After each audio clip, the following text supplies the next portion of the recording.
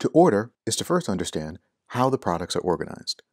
The products are going to be organized in a catalog, and that catalog can be structured either searching across the catalog or by category. In this first example, we're going to search by category.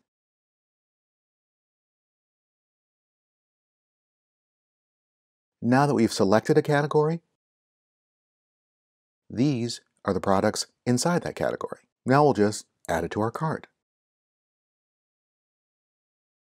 Because we're not done ordering, we're going to add more to our cart. And if they don't want to search by category, they can use this freeform search option. Type in what they're looking for, and there you go.